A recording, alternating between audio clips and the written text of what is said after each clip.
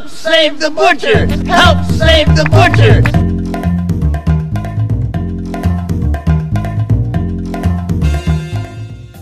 Hi, this is Bob from HelpSaveTheButchers.com, and today I'm going to show you how to slice a whole boneless ribeye. I have a boneless ribeye in front of me. It's the exact same cut as prime rib, just been boned out. It has two ends to it. The chuck end on this end has a little bit more fat to it, and you can see it has several different muscles there with some fat grain separating it. On this end, this is the loin end, much leaner end, and this is where the New York strip continues and the porterhouse steaks from this part on of the animal.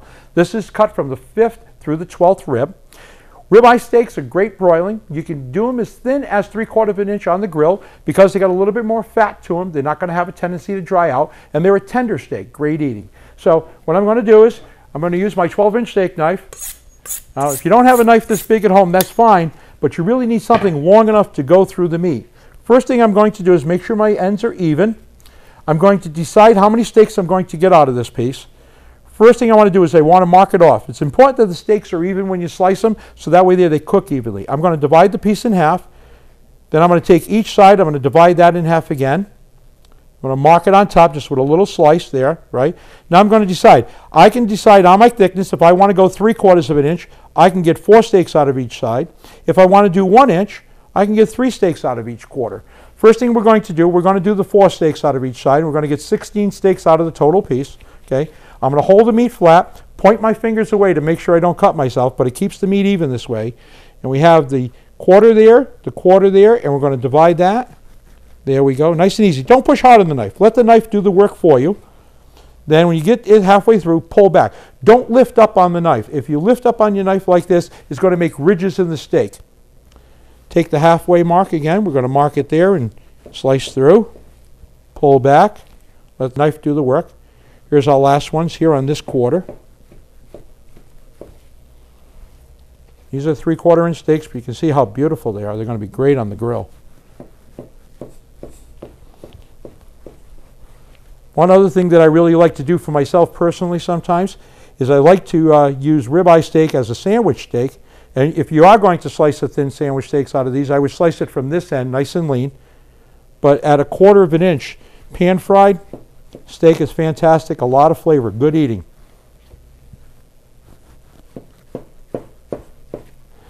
Now, if you were going to cut a roast out of this, the half that I would cut the roast out of is the chuck half. Has a little bit more fat to it, and the fat would melt into the roast, keeping it nice and juicy. And that's really what you want. You want a juicy roast. As we're getting down a little bit farther, you can see the difference, how the fat starts to appear on this end here. Now, I'm going to cut a couple of more steaks off of here. We're going to take the quarters and divide them. And we're going to leave the last pot as a roast for you. But we could continue and get the 16 steaks. So that's our roast part right there. And we're going to take this here. Now what we're going to do is going to take the top of the eye to the point of the tip, and we're just going to take a slice of any excess fat off of there. Nice and easy. Very little waste.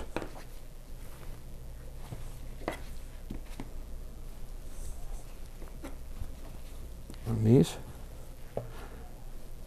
You can use seasoning on these. They don't have to be marinated.